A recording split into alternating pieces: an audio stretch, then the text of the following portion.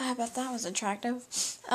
Hey, it's Sunday, and I'm just hanging out in my room, which has recently become really dirty, and everything's all over. Got music all over, clothes, this has food in it, a suitcase. Mostly things that normal people don't use very often. But it's because in 3 days I am leaving to go to New Orleans. And not only am I leaving, I'm leaving very early in the morning. Our flight isn't even that early, it's at 10 something.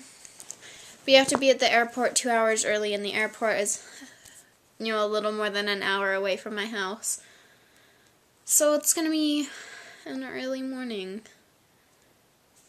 And I still need to pack all my stuff. And school starts again tomorrow after a Christmas break.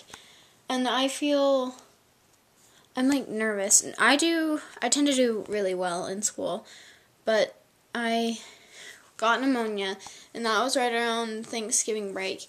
And I came back to school, and I was trying to catch up, but also stay ahead in my classes.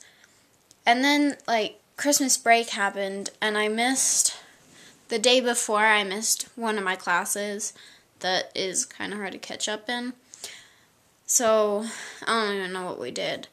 But then there was Christmas break, and now I'm going back to school for 2 days, missing 3 days, and then I have a week of school before the semester ends.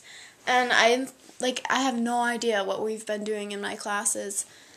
And currently I have 18 cumulative absences, if you count every class I miss as an absence. Probably 19 now. Plus another,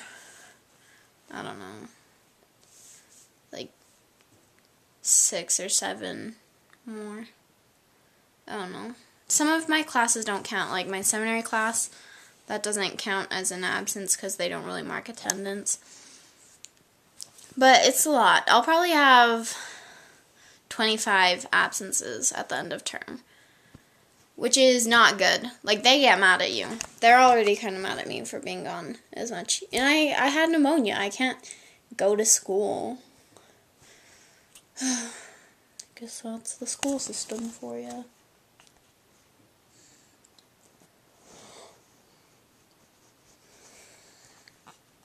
And we burned grudges today as a family, which normally we do New Year's Eve night.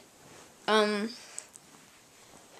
you just everyone gets a tea candle. You get a big bowl of water, and you put your tea candle in a cupcake paper, and you light it, and you put them in the water and float them, and whoever's burns longest, they have good luck in the next year. And you take little slips of paper and you write grudges on them, things you regret or grudges you're still holding on to, and you burn them, and that's supposed to help you let go of them.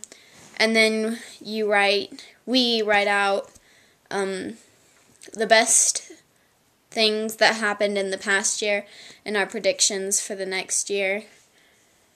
And they always end up really funny, just because of our family. So we were a little late on that, but it was because we were up in Salt Lake on New Year's. And that is about all that's going on. I think I'm going to take you to New Orleans, but I don't know if I'll be able to vlog every day because I seem to be quite busy, and also nobody in my band knows that I vlog, and it kind of makes me nervous vlogging around people because I always feel like they judge me. So, you'll get to see some of it. And I want to, put the camera on my stand and, film one of the songs we play. But I don't know if that's actually a good idea. We'll see.